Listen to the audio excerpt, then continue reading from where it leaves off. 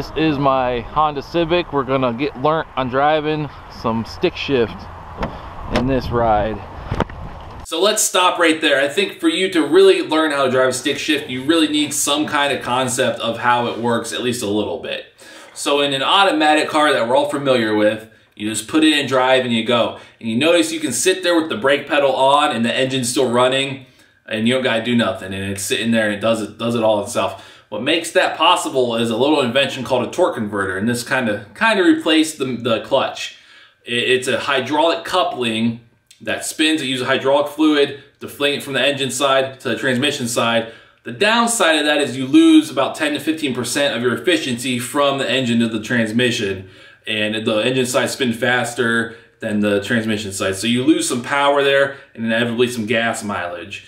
And that's why people historically have said manual transmissions get better gas mileage, because they always have.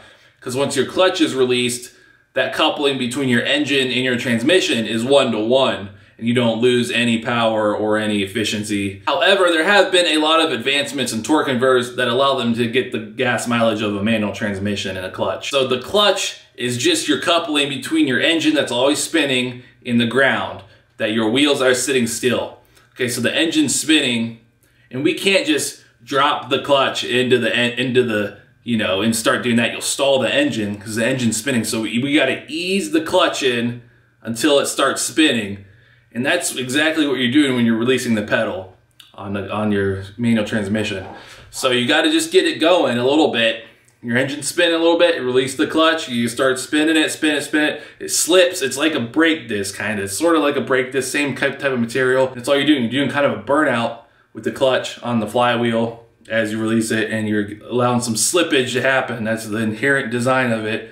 So you're actually literally letting it slip. You can actually burn your clutch up. You try to do a burnout or something, you can actually end up burn the engine out and the clutch will be fully engaged and just doing a burnout on the clutch. That's what you hear out when someone says they burnt their clutch out or something. So a stick shift car can be parked two ways. You can just put it in gear if you're on flat.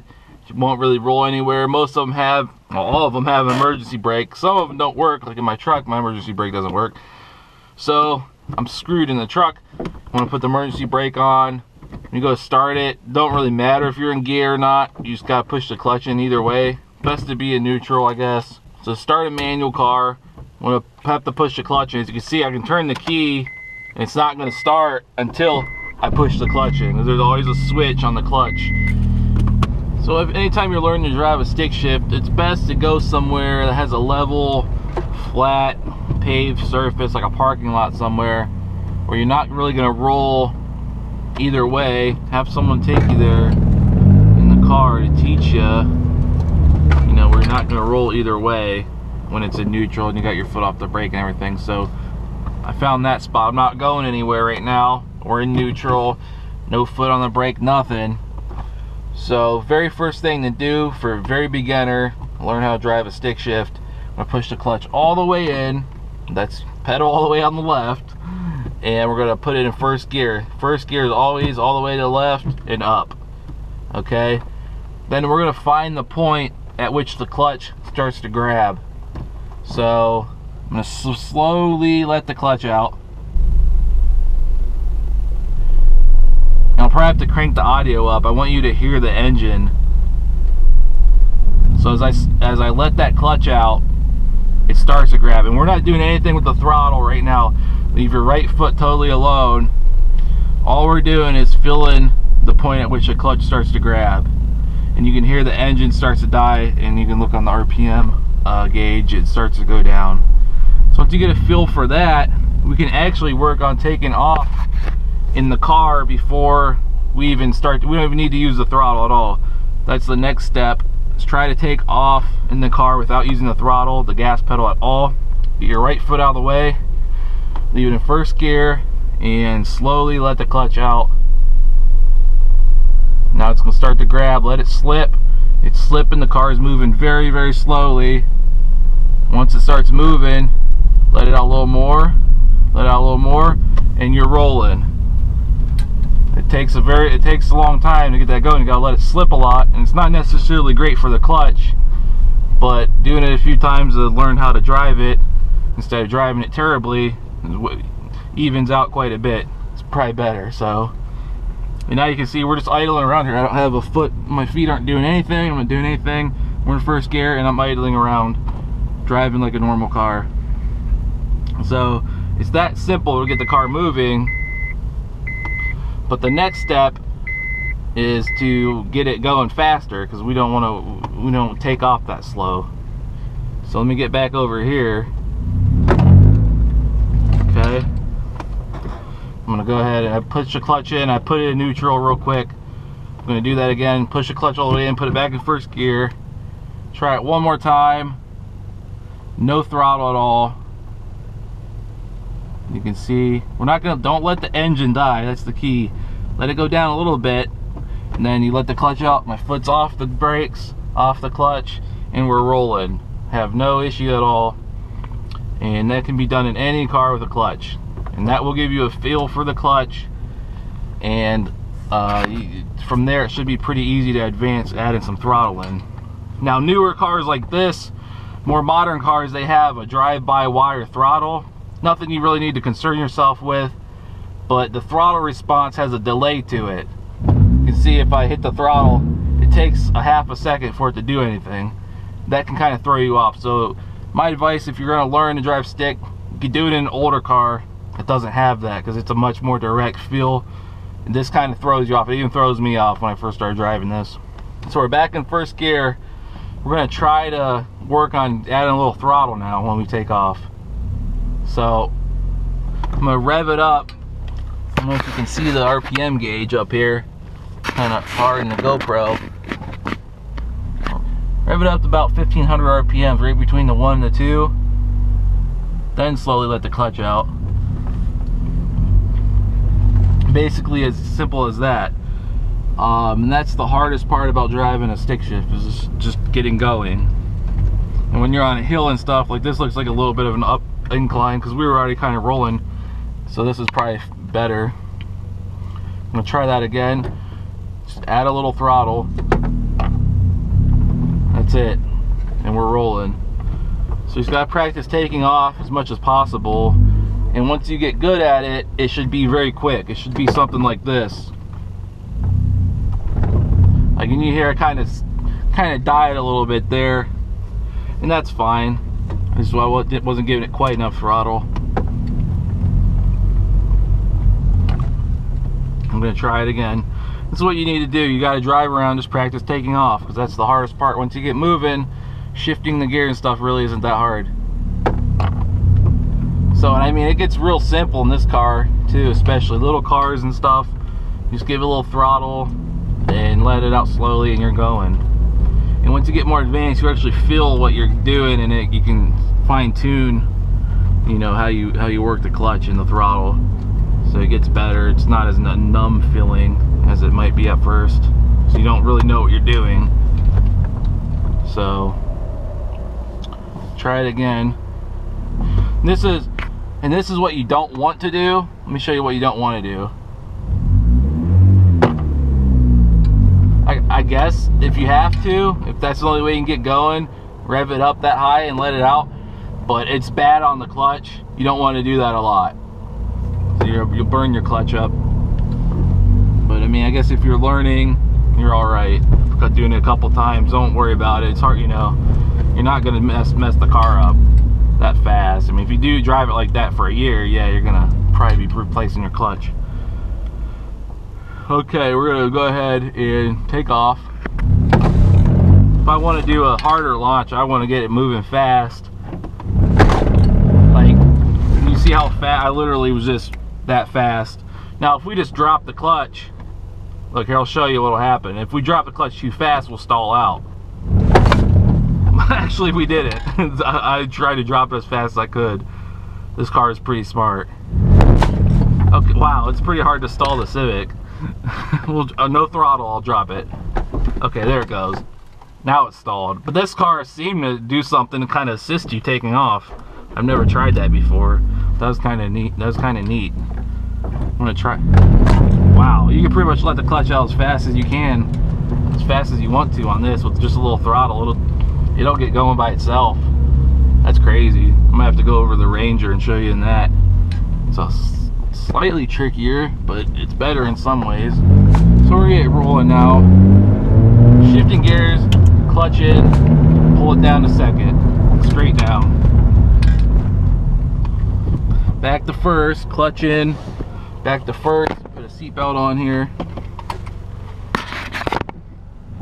Alright, throttle. And clutch in, down to second. Clutch in, up to third. Third just straight over, one click and up. Shows you on here. So we're rolling now. Rolling in third gear. Just 28 miles per hour through a school zone. We're slow here. Alright, now I'm not using the clutch at all. We're still in third gear actually. I slowed down that much. And if we're not accelerating hard, I didn't have to do nothing. We're still in third gear. Just left it go down. And now you don't want to flog the throttle when your RPMs are that low and you're in that high of a gear when you're going that slow. You don't want to smash on it. But if you're just cruising slowly like that, you can go ahead and just leave it in gear. You gotta do nothing really. So we can go ahead and shift in the fourth now, clutch in down the fourth. And that's the real easy part. I mean, once you're rolling, you hit the gears, clutch in, up to the gear, let the clutch out. And there is a little trick. You want to throw some throttle in there when you're releasing the clutch to the next gear. And that's where the drive-by-wire throttle on modern cars like this kind of throw you through a loop. If it's a perfect, you want that perfect throttle right as you're releasing it, and that delay will kind of throw you off. So that's why I like older cars for driving a manual. These newer cars weren't meant to really be mated up to manual transmission. So I'm coming up to a stop here. I'm hitting the brake. Still in fourth gear. I'm going to go ahead and clutch in down to second since we're still moving. Basically, anytime if you're still moving, I don't care how slow, you can pretty much go into second instead of first. First gear doesn't have a synchro, so it can be hard to actually get your car into first gear if you're still moving a bit.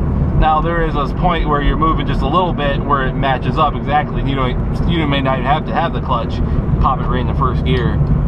But if you're moving at all, you can go straight into second and you're usually good. It's basically any vehicle I've driven, straight to second. Now up here, clutch in, down to neutral. Now you actually don't need to use the clutch to get it back into neutral, and you certainly don't want to sit here at a red light and hold the clutch in. A lot of people do that, and I don't know why. You just must like cramping up your leg, but basically you just pop it back into neutral whenever you come up to a red light or a stop. And I use the clutch there, but actually if you tap the brake a little bit, if you're decelerating at all, you can actually just pull it right back out of gear right into neutral, and that works in any car, and it's not bad for it or nothing. So I'll show you that at the next stop. Okay, clutch in, first gear, taking off now. Second. I'm gonna roll up to second here. I'm not gonna bother shifting. Alright. Turn signals, I'm getting on the highway. Alright, now coming to stop, boom. Neutral. That took a little effort because I wasn't braking. You don't really want to do that. So that probably should use a clutch for that. But anytime you're braking, it'll pop right back out. I'll show you. But if you got to force it like that, I should have probably just went ahead and tapped the clutch. I'm gonna pull up here a little bit. Alright, clutch out. Alright, give it a little beans here. Second. Now that jerking is because that delay in the throttle, I'm so used to driving my truck where there isn't that delay. Now I'm used to that. This delay throws it in there and I don't give enough throttle quick enough. Got a semi over here. Alright, dude, I don't know what you need to do, bro. Come on. Dude. Alright.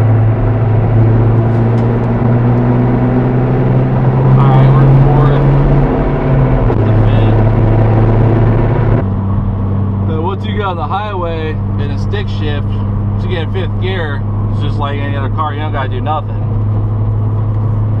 It's actually nicer because you can, I mean, when you go to pass cars, you can accelerate, you can just slam on the throttle, and the car's not trying to shift up to other gears and stuff like automatics do. I'm gonna do an upshift. We're going pretty fast, but I'm gonna throw down an upshift here from 5th to 4th. Just gonna cram the clutch, jam it in the 4th, hit some throttle. So basically, just real quick clutch, hop in the 4th, slam the throttle. That's what you need to do if you're passing someone. You really need to get some beans going. You really need to give it the beans. And braking, pull it right out back into neutral, no clutch. Like I was explaining to you earlier. Probably go straight into first here. Yeah, and when you're going that slow, to creepy crawl, it'll go right in the first gear usually about where you match up, or your engine idle speed matches up with the gearing. And there, no clutch, I just took it out second, right into neutral. Little clutch in the first, move up here. This is probably the worst part of having a stick shift, is when you're in stop and go traffic like this. A little bit, hopping in second. This is definitely the worst of having a stick shift, stop and go traffic. And we're in second. I'm gonna pop it back out in the neutral and go straight back into second. Let the clutch out. We're just coasting in second. Now if you're having a hard time taking off on whatever vehicle you're driving, there's another little trick you can try, and that's kind of just flipping the throttle a couple times like this. Like that was not a good example. Let me try it again the next light. Clutch in, first gear, use the throttle blip that time. Here, just 2 blips, let the clutch out, and we're rolling. So we're on a little bit of a hill right now. You can see if I just push the clutch in, start rolling backwards. We're going first gear. As soon as, oh, I stalled it. As soon as I get off the brake, I'm gonna give it some throttle and let the clutch out and let it grab a little bit. So that's how you get off a hill, sorta. You know, I stalled it.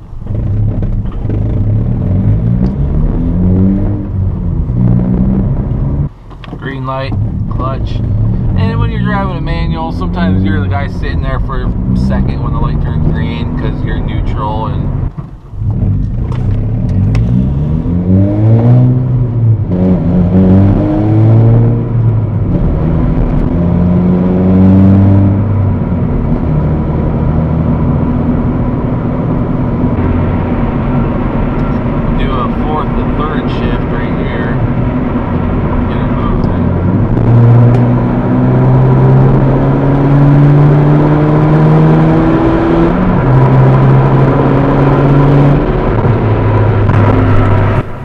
Thank you for watching my video. I really hope you learned some from this, took something away from it, at least. If you're a first-time driver, really wish you the best of luck with a stick shift.